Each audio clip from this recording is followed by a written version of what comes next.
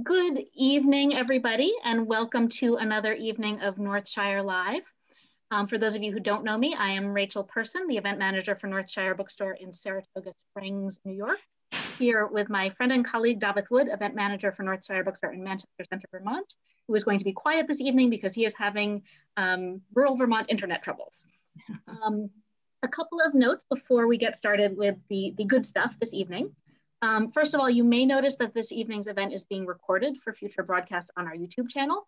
However, fear not, we have the settings arranged so that it is only recording those of us who are unmuted and speaking in this lovely little yellow box. So if you have your video on, you will not be part of that recording for posterity. In light of that, if you have any questions this evening for our authors, please use the chat function to type them in. I will save them up and I will pose your questions for you at the end of the evening when we get to the audience Q&A. And then the last note before I introduce our authors is a word of thanks to all of you. As I think everyone knows at this point, it's been a not so easy year for independent businesses in general and independent bookstores in particular. And Northshire's survival over this past year is really due to the incredible support we've gotten from our friends and neighbors and customers like you. We could not have done that without you, and we are deeply grateful for this. So now it is my great pleasure to get to introduce a very special event tonight. Dorset, Vermont author Liza Ketchum is here for two new books: her memoir, The Last Garden, out from Northshire's own Shires Press, and her co-authored children's book, Begin with a D. Liza Ketchum is the author of 17 books for young people. Her historical novels include two with Vermont connections: The Life Fantastic, a vaudeville story from 1913, and Where the Great Hawk Flies, winner of the Massachusetts Book Award for Young Adults. She was a founding faculty member at Hamline University's MFA in Writing for Children and Young Adults program, and her books have appeared on the ALA's Best Book lists and the New York Public Library's 100 Titles for Reading and Sharing. A citizen scientist volunteer, her articles about the natural world have appeared in newspapers and on public radio. She's going to tell us about The Last Garden, her memoir that chronicles her life as a gardener and takes the reader on her personal gardening journey that begins and ends with Vermont. Afterwards, we'll get to hear from the other contributors to Begin with a B. The first 10 customers who order Begin with a B from Northshire will get a special packet of bee-friendly seeds. Jacqueline Briggs Martin is author of 21 picture books for children, including Snowflake Bentley, Caldecott Medal winner, and Creek Finding, which received a Green Earth Award for environmental writing for children and a Riverby Award for natural history books for young readers. Phyllis Root has written more than 50 books for children. She won the Riverby Award twice and also the Hornbook Award. And finally, the book's illustrator, Claudia McGehee, the author-illustrator of 8 prize-winning children's books. She has twice received honors from the Sigurd Olson Environmental Institute. Please join me in welcoming to Northshire Live, Jacqueline Briggs Martin, Phyllis Root, Claudia McGehee, and Liza Ketchum. Greetings and welcome, everyone. I'm trying to see myself here. Can you all see me? Okay. Thanks so much to the Northshire Bookstore for hosting this event. And special thanks to Debbie Raga of Northshire Press for shepherding The Last Garden through the publication process and creating the book's beautiful design. We're so excited to share these books with you all. I'm going to talk about The Last Garden. Phyllis and Jackie will discuss our collaboration on Begin with a B. Claudia will share a PowerPoint about her illustration process, and Phyllis will read the bee book. We will have time for questions at the end. Bees, gardens, and flowering plants are obviously connected, which is one reason we decided to pair these books tonight. But serendipity also brought the two books together. That Persian word is defined as the faculty of making fortunate discoveries at the right time. Serendipity brought me to teach alongside Phyllis and Jackie at Hamline University in St. Paul. In our summer residencies, we woke early to walk through St. Paul's neighborhoods, admiring the lush gardens that filled so many backyards. On our rare times when we had a free evening, the three of us sat in Phyllis's stunning garden and watched bees and butterflies dip in and out of her flowers. I sometimes told stories about the gardeners in my life, and one day, Phyllis or Jackie, I'm not sure which, suggested that I write a garden memoir. At this point, I remembered a long ago retreat I'd shared with writers Ellen Whitlinger and Pat Lowry Collins. I'd written some memoir pieces I called the Wheezy Stories, which is our family's name for my grandmother. These sketches featured the Dorset garden where I spent my summer childhood.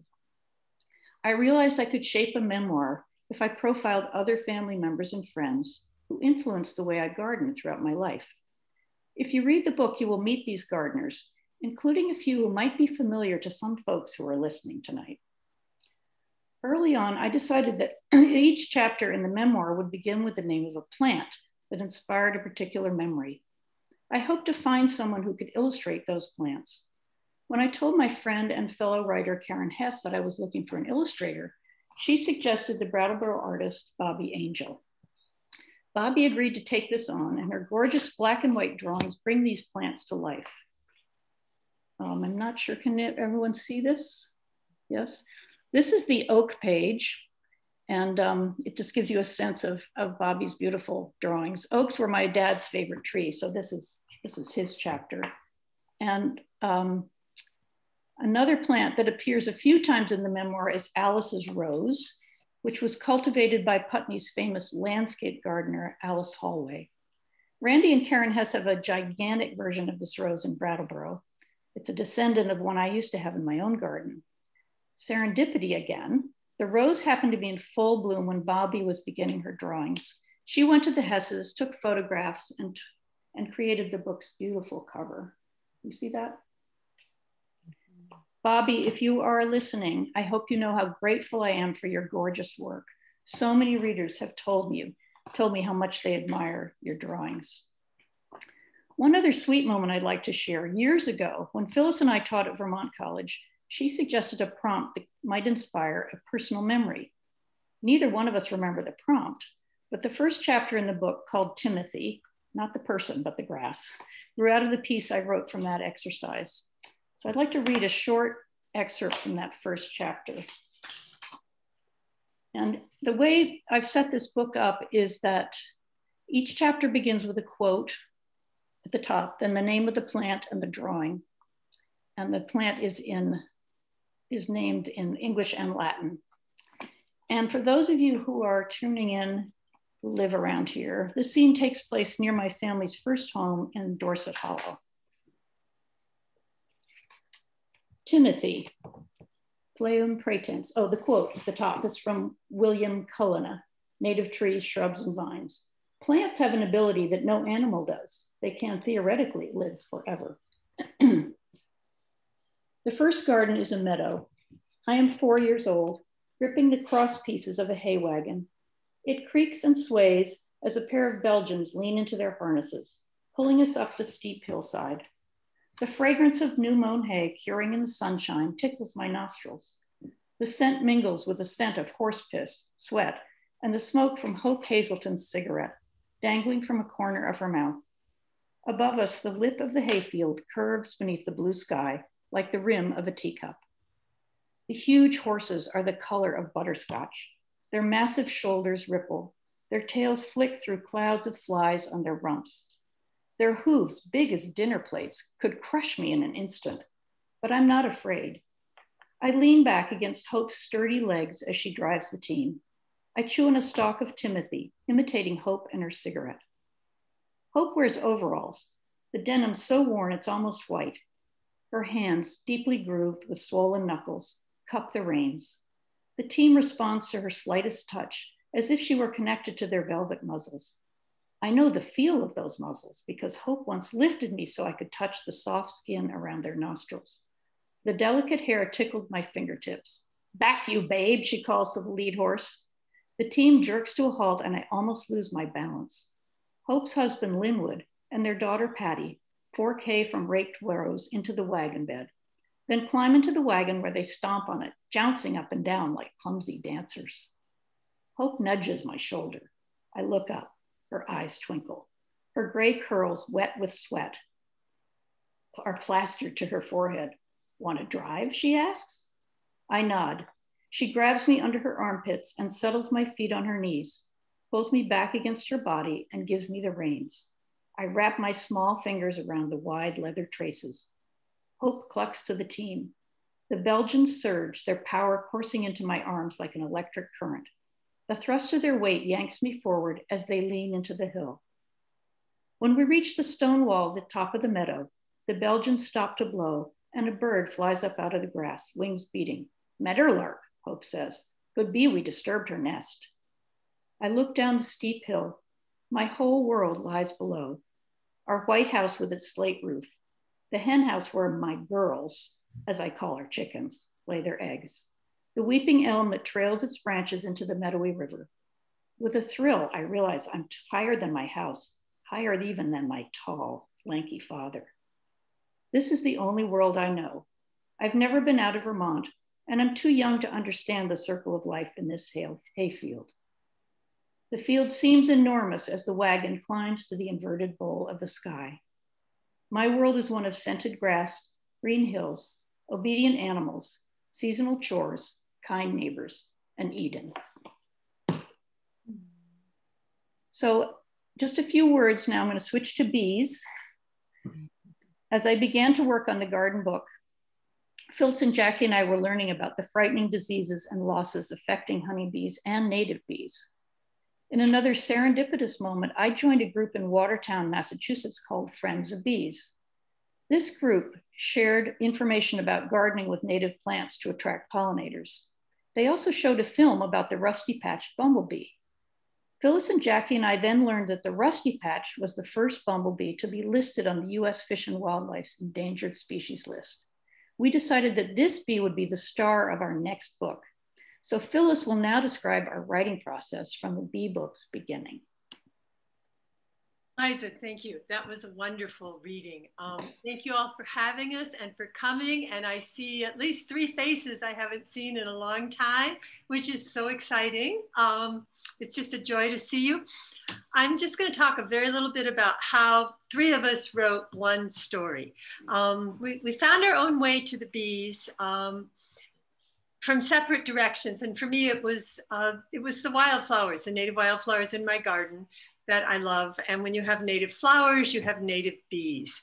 But once we started on the journey of writing about it, I realized I had so much to learn. So we did a lot of research. One time I had been in a native prairie. I had seen a sort of a fat bumblebee fly into a hole in the ground. And I thought, well, that's a strange thing, because I didn't know at the time that about 70% of all native bees are ground dwellers. And the more we learned about this amazing queen bee and how she carries all of next year's colony in her body, the more in awe we were. So we have collaborated before, and Jackie will tell you more about that.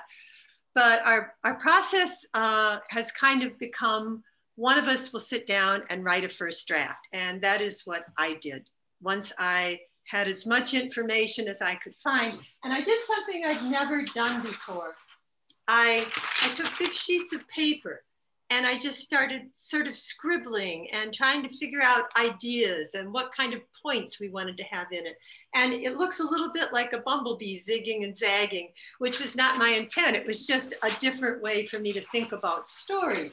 And then eventually when there was text, I did the same thing. I cut the text up and started pasting it and trying to figure out, well, if we have this, then we go to this. And what do we do with this?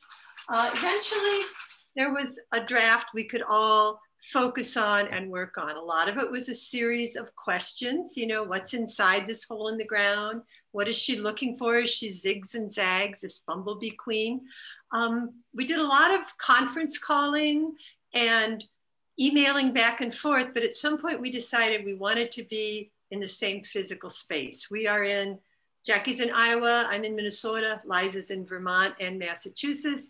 And so we planned a retreat in Wisconsin where we spent several days just focusing on the, I'm sure fewer than 1,000 words of this story, looking at every word, revising, reading it aloud, revising again, trying to get every word as exactly right as we could. And at one point, we started cutting things up again and we made a kind of a dummy.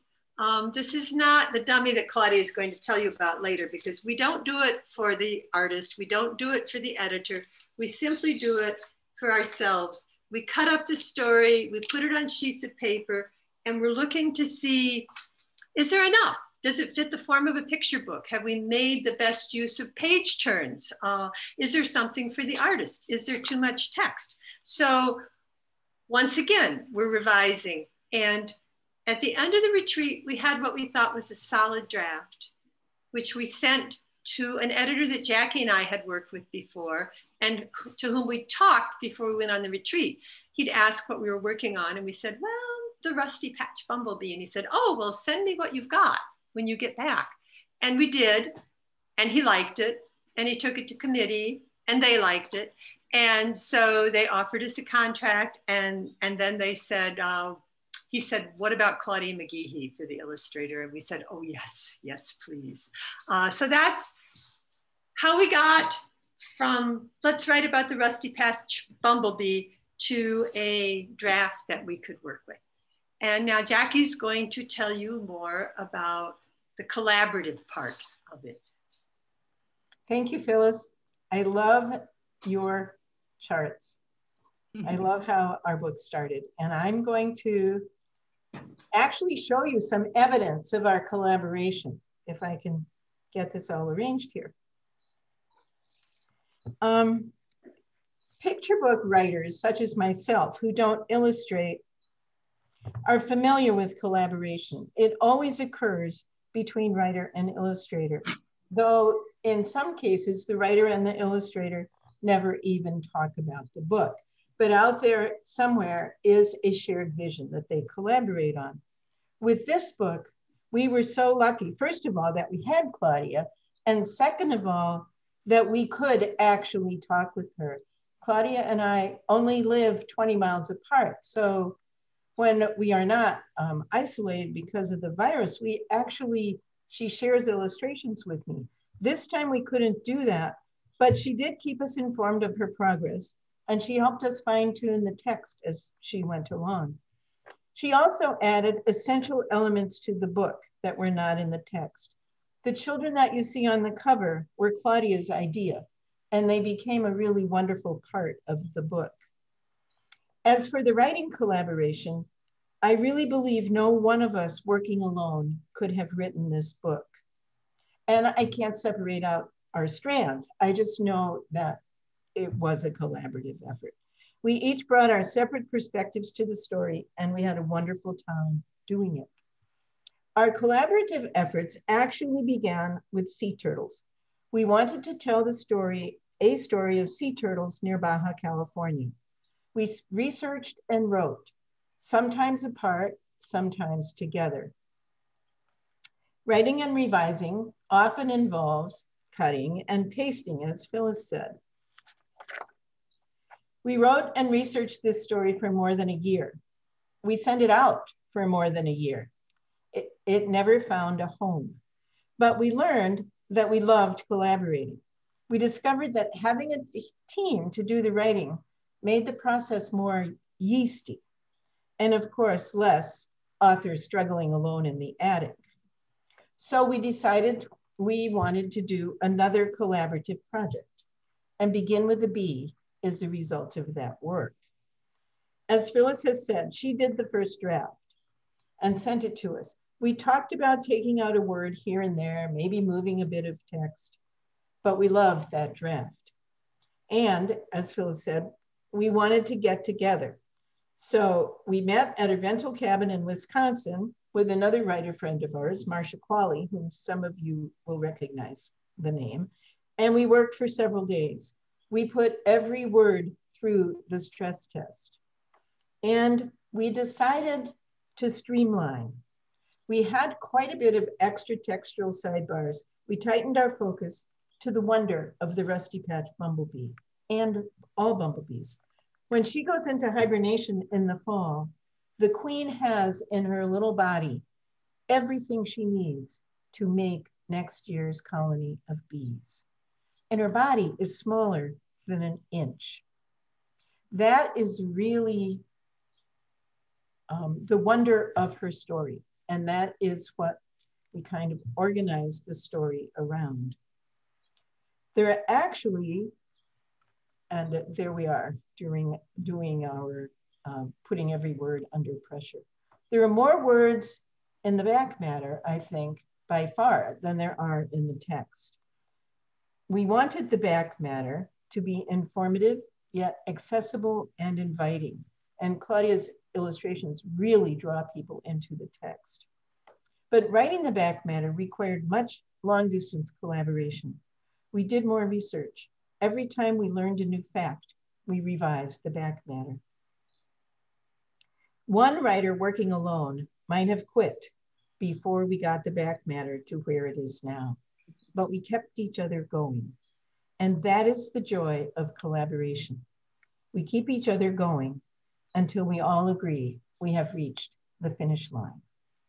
Now, Claudia will tell you about getting going and getting to the finish line with the illustrations. All right. Thank you very much, Jackie and Liza. Thank you for that beautiful reading of your new garden book. I am going to share my screen now.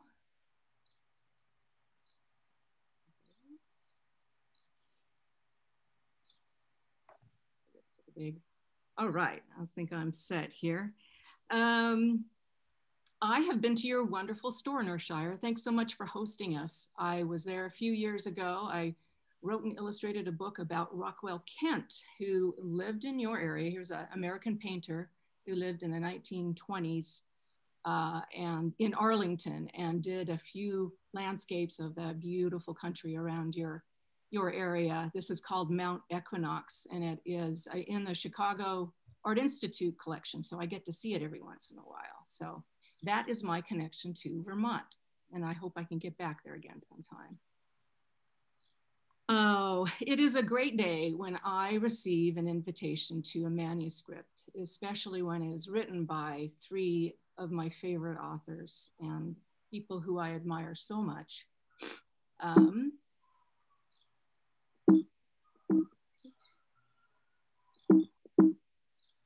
My button isn't going.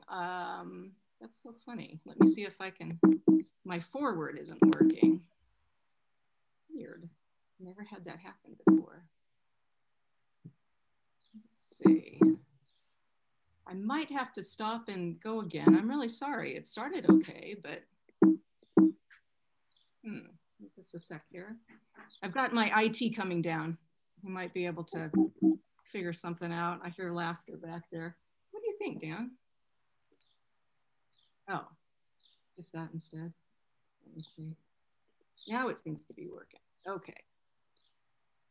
So when I read the manuscript, I was just in love with it. I loved the environmental message. I loved the flowing language. I loved the inspirational, educational content, but I most of all loved that there was a female lead role, the Rusty Patch Bumblebee Queen. But I knew I had a lot of research ahead of me. I thought I knew some things about bumblebees. I knew they're cute, they're buzz with some fuzz, they're stripy. I thought their behavior would be like honeybees, only big honeybees, but I had a lot to learn, and I found out how awesome they were, and I wanted to make sure that that was part of my illustration story, just as Phyllis and Jackie have mentioned. She's just one tiny bee, and from her body comes a whole colony. And you only have to look at her face to know that she gets it done too. Rusty Patch Bumblebee, there are about 49 different species of bumblebee in the US, and the Rusty Patch Bumblebee has that, the workers at least have these really gorgeous little orange bottoms that I was very excited to draw. But beyond that, I didn't really know a lot about bee anatomy, so I had to learn quickly. I learned that they have 4 wings. I never knew that before, that there are 2 big and 2 tiny ones. I learned that their antennae bent at the head and they had 12 sections. I learned they have 5 eyes, the 2 compound eyes and the 3 little simple eyes in the middle of her forehead. Rusty Patch bumblebees have short faces. Sometimes other bumblebees have longer faces, and I had to remember that in my renderings. Pollen basket is located on her hind legs. 6 legs, don't forget them. Rusty Patch bumblebee queens have no rusty patch, so that impacted how I drew the first bees in the first few pages of the book. Another huge surprise was that this is a bumblebee nest, right? It's so different from the orderly honeybee hives that we think of. They're very organic looking. They're made up of these waxy vessels that the workers and the queen makes, and they incubate the eggs and the larvae in these and also store nectar for the colony. Here's another photo of them. They're amazing. They look like something that the architect Gaudi would make, very organic and lovely. So very early on, I start to book research.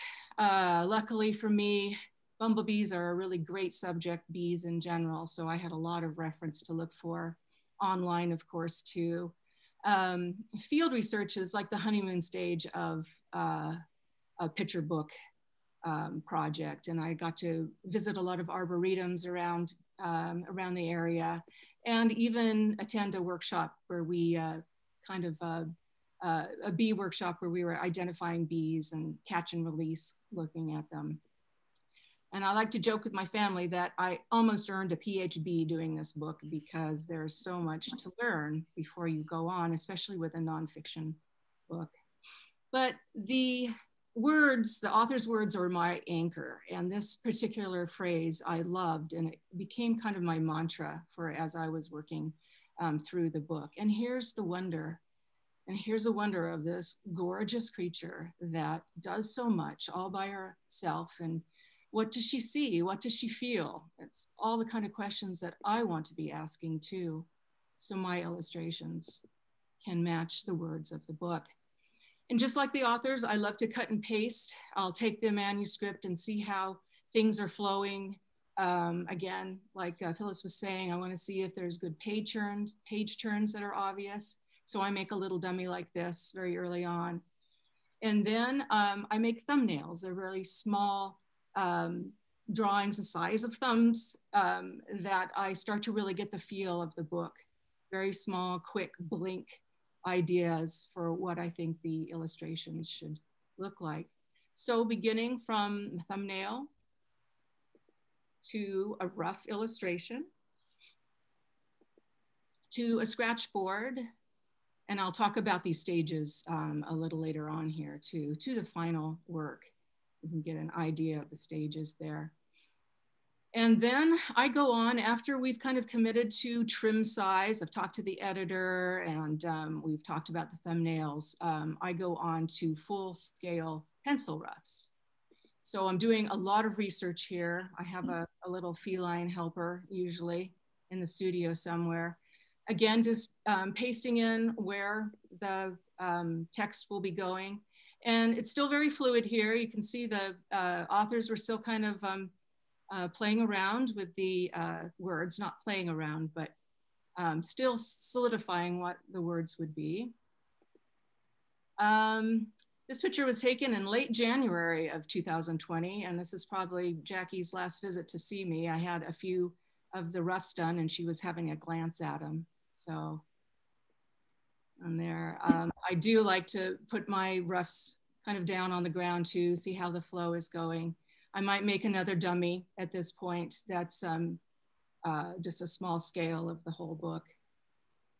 And then it's time for Scratchboard, which is my main medium. So you might be familiar with it, you might not, but Scratchboard is a very thin board that has a clay chalk inside layer covered with an India ink on the outside. And I take an X-Acto blade and I scratch what I want white and leave what I want black. So I might start with a very simple drawing like this. I then transfer the drawing onto the top of my scratch board with chalk and make guidelines. Then I start scratching. When I get the final black and white, I will scan it into Photoshop and then print it onto watercolor paper. And the final watercolor, or the final color, I do old school on the on my board. So this is a little quick time lapse of about a 25-minute bee drawing, bee scratch board, condensed down to about 50 seconds or so here. So you can see I'd like to get the outline of some major part of the drawing done first, then I can start doing the little details. my father-in-law calls me the human milling machine, because it really, at this point, it really does look kind of like that. And voila, it's done. I wish the rest of the book went that fast, but that gives you an idea. So at the final stage here, I'm looking at a lot of reference still, and I found a dead bumblebee in the driveway, and she was just perfect for coming in to be my muse for one of the pages here. And I do have a little anecdote about her. I started smelling this funny smell in my studio after a couple days of bringing her in, and I couldn't figure out where it was coming from. All of a sudden, I bent my nose down to this little creature, and it was a her. So she was so tiny, but she had a powerful odor. And so this is all I have of my muse left, but she is part of the book for sure. I work very small. You can see right kind of at 11 o'clock on the penny there is the smallest bumblebee I had to draw in the book. I'm constantly looking at references as I'm working in here. So I've got my iPhone, which is a great tool for illustrators now to reference. Here's just a quick sequence of the middle part of the book. There's a spread about how the pupae develop. And so I couldn't quite figure out what I wanted to do, but guided by the words of the authors, now are they bees? Almost, they're pupae. 1 week, 2 weeks inside the cocoon, pupae turn into bees later. But first of all, I had to see what pupae look like, what bumblebee pupae. And I found online a wonderful study that had been done about the development stages of bumblebee pupae. So I thought that might be a good way to work them into a composition. So that's what I did. Here's me working at the computer. It's actually a little confusing what got dark when, and I finally figured it all out. So here's the thumbnail to rough, to final scratchboard, to colored, to then in the book. So the end of the scratchboard comes finally, and I get to color the art, which is one of my favorite bits. I'll just whiz through these here. This is a real quick little motion of doing the bumblebee nest, which is quite monochrome. And here's the final art. It was easy to paint, but it was really difficult to scratchboard. Lots of monotonous cells there, but I got through it. And sometimes I even color what's outside my window, seasonally at least. So it's just an example of that. Constantly looking for reference for drawings that I take back real time into my own book work. And then about the same time I'm doing the scratchboard, we start thinking about covers, and the editor and I will kind of talk about what could be some choices we could go to. And here's some that we came up with, but they chose what was the final image here with the children in the background that became the final cover. A lot of people ask me, well, how long does it take to do a book? And it takes a couple, well, this one took a couple years. And if you look at this chart here representing 2 years, 12 o'clock is January of 2019 when I received the manuscript. You see the research is a few months, thumbnails going into pencil roughs at the bottom of January 2020, scratchboard, and the final art take the last few months. But you will notice that, oops, shoot, let's see if I can get this going. Yeah, it was a tough year last year, as everybody knows. COVID hit about the same time that I started the scratchboard, the final art. There's just a lot going on. We had racial inequities to be reckoned with, and we're still carrying on that conversation. And climate change events on either coast, all over the place, all over the world. And in Iowa, we had a derecho in August, which left most of the region without power. And our house had, we went without power for a week. So I had to draw by campfire, campfire. Yeah, that would have been nice too. And then we lost my poor Fauve, our studio kitty. So there was loss and uncertainty around every corner. She had a great life though, and helped me through 3 books. So happy to see that. And what really got me through the pandemic is nature, just being out in nature. And I happened to be in my garden. I also want to say all the authors I know are comforted by their gardens and nature as well.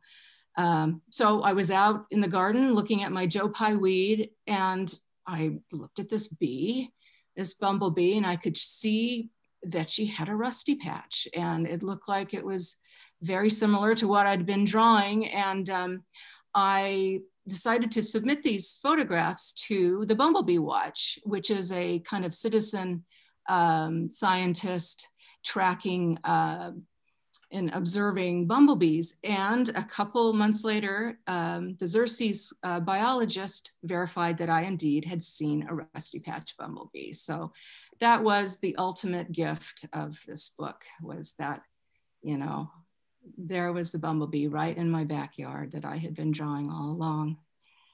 So, and now I think we're going to go back to Phyllis, who will read us the bumblebee story. So I'll stop sharing here. Thank you. And then we'll be happy to answer any questions.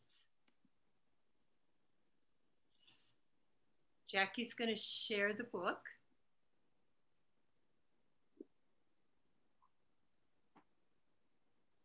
Begin with a bee. What's inside this hole in the ground? One bee, one queen rusty patch bumblebee waiting all winter long. And here's the wonder. Her tiny body, not even an inch, holds everything she needs to create a whole colony of bees, this year's bees. What else waits all winter under the ground?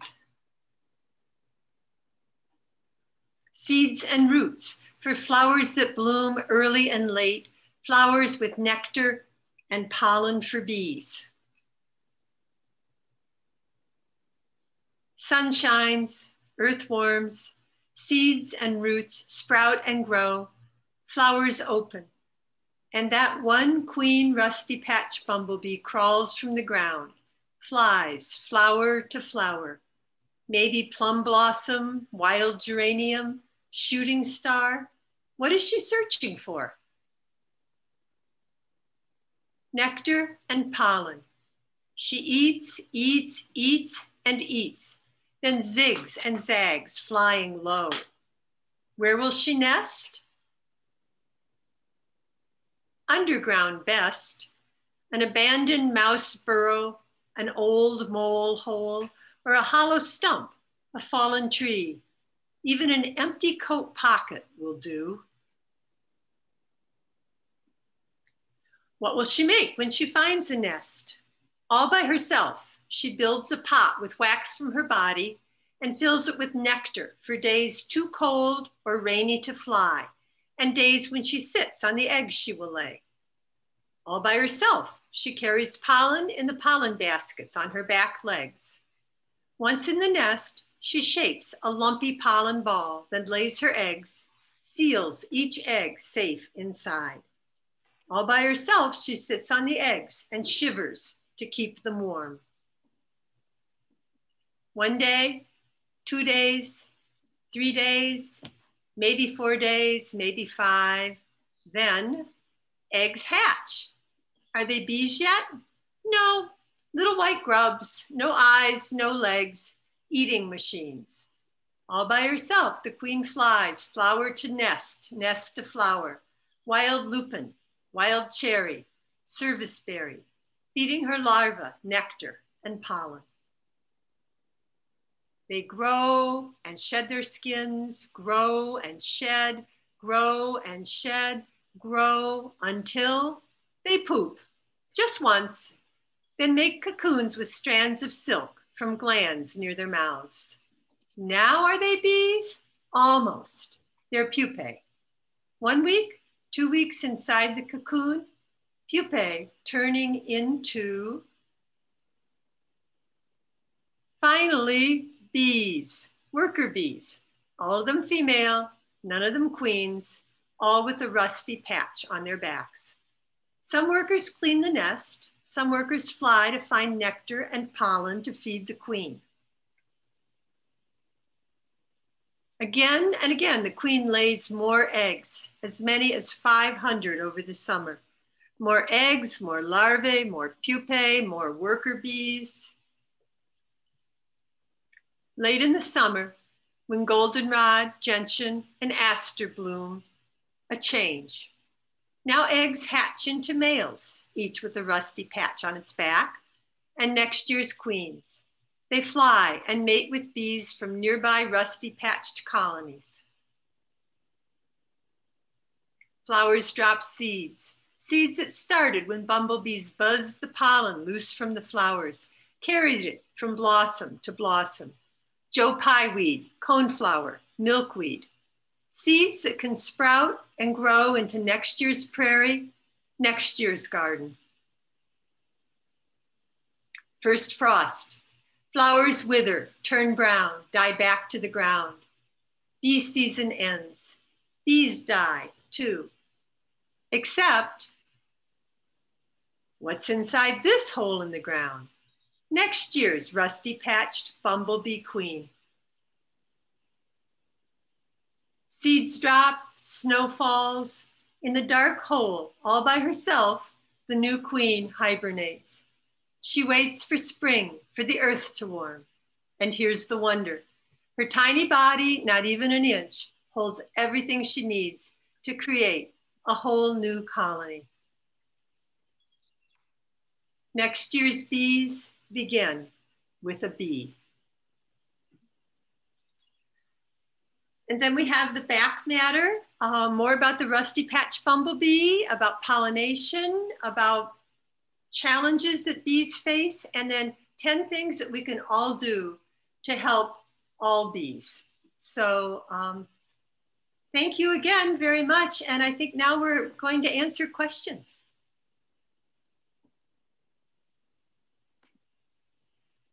Hi there, thank you. This has been wonderful. Our first question comes from Hollis asking, do the rusty patch bumblebees have a favorite plant? They are generalists. They are bees that come out of the ground really early and go into the ground late. I do not know of a favorite plant, but I do know that it's a good idea to, if you're going to plant flowers for them, to have a wide range from early until late.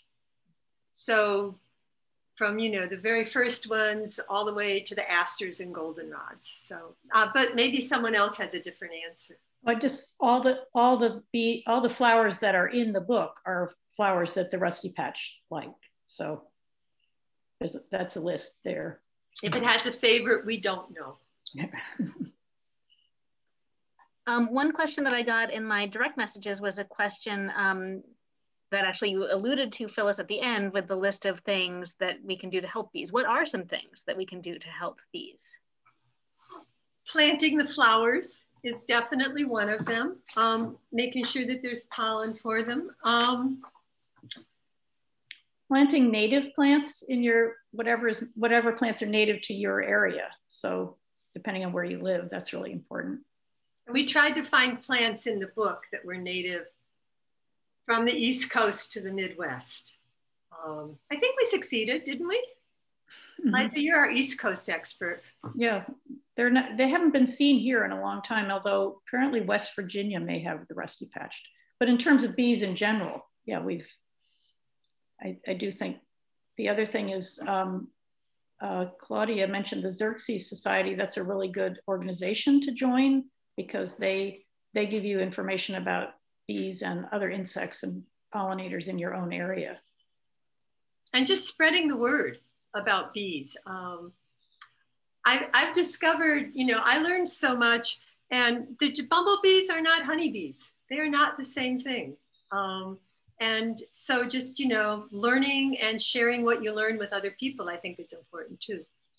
Another thing that we can do is maybe not keep our yard spit and polish neat, but leave some little leaf piles around and little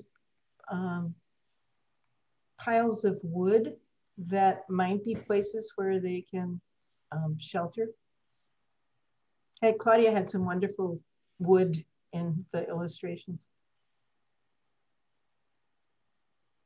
So I'm curious, it's unusual to run across a picture book with 3 co-authors.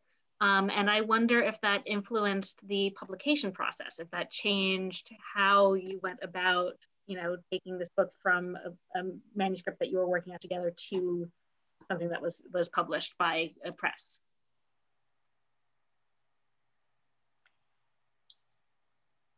Well, Jackie, didn't you and Phyllis have a lunch with Eric, the editor? We did have a conversation about what we were working on with Eric. And we told him we were going to this retreat to work on this manuscript. And he said, well, I'd love to see it. Even if it's not done, share it with me. So that really energized us to work at that retreat. And we did. And we brought it back, and he liked it. He took it to committee, and the committee liked it for the same reason that Claudia did, that here was this queen bee doing all of this effort and succeeding at it. I'm not sure the collaborating affected the way we wrote or the way that we took it to the publisher. I think we were lucky that we knew Eric and that he was interested in it. And I think the collaboration really grew out of our friendship. I'm sorry about my phone. And we just wanted to work together because we enjoyed each other's company so much. I don't know if that answers the question, but. It does. There's a question here from Louise, which is fun. She says, forgive my thirst for drama, but during your research, did anyone get stung? Stung? No. No. In fact, bumblebees tend not to be as aggressive as honeybees are. I was stung. Oh, you were? I'm sorry. I was stung on each fall in Watertown, Massachusetts. There's a fall garden tour. You can go to, people open their gardens, and I was walking past a garden. I was about to go in with big sunflowers, and I sort of banged my arm into one, and this bumblebee stung me. But I think I was annoying it, or, you know, I might have hit it with my arm. So generally we don't get stung unless we're bothering them. They're not looking out to sting you like a wasp might be. I'm sorry, Liza, I forgot about that. Well, it was not a big deal. I was just surprised. I was thinking, wait a second, I'm writing a book about someone like you, you know? How can you sting me? So Joanne asks, do any of you plan to go into schools to read and discuss this book, or might you attend literary festivals or anything like that? And she adds, it should be spread far and wide. That's very nice to hear. We are doing some Zooms, and we love talking about the book. Yeah. Literary festivals would be fun. It would be more fun if we could actually be doing things like that together in person. We miss that. Some of the festivals I've been hearing about are hoping to be back to in person this fall. So knock wood, fingers crossed that everything keeps going in a direction where that is possible. Yes, I guess the Brattleboro, Vermont Literary Festival is still trying to decide about that. And I think a lot of people are in that position. So Nan asks, I've heard about author-illustrator collaborations. Are multiple author collaborations like this one common? I don't think so. I don't know. I don't know either. I do know that it's wonderful to be working together. It was a dream, really. Someone asked, I can't remember, what did we learn from it? And I think our sort of general consensus was, we want to do it again. I think one of the things that made it easier for us maybe than for other people is that we had taught together for so long. You know, we'd led workshops together. We had hung out together so much in the faculty lounge taking these early morning walks. So we knew each other really well. And I think that was a big help. We knew each other's strengths and I don't know. We all have a similar sense of humor, I think, which was helpful. In my experience, collaborations like this are fairly rare in terms of what I see coming through the bookstore. Mm-hmm. So that's anecdata, not comprehensive data, but that's what I've seen. I wonder, it's sometimes a lot of pressure. You have a new book just out, but what's next for me? Do any of you have any future projects you'd like to tell us about? I'm always a little worried about talking about that ahead of time. Fair enough. You don't, no pressure. You don't have to. Yes, we are talking, but we haven't said it on anything yet.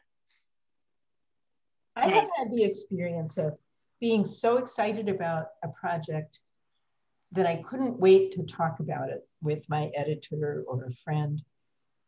And once I had done that, I had spent all the energy that I had for the project. And I remember coming back home once and thinking, oh, I don't think I want to do that anymore. It's very strange. I don't even know why it happens that way, but it does make me reluctant to talk about it until I have something on paper that won't evaporate. That's fair. Well, I do have a project that I'll be working on. I'm illustrating for a writer named Molly Beth Griffin, and she's written a collection of poetry about growing and how it kind of reflects or mirrors what growth and development in nature and humans too. And it's about growing is exciting, but it's also hard. So I'm in my wheelhouse again with a lot of nature. Isn't that our Molly Beth? Wait, isn't that our Molly Beth Griffin who was our student? Yes. Yeah. That's great. That's nice to hear. Phyllis and I both worked with her. Did you work with her, Jackie?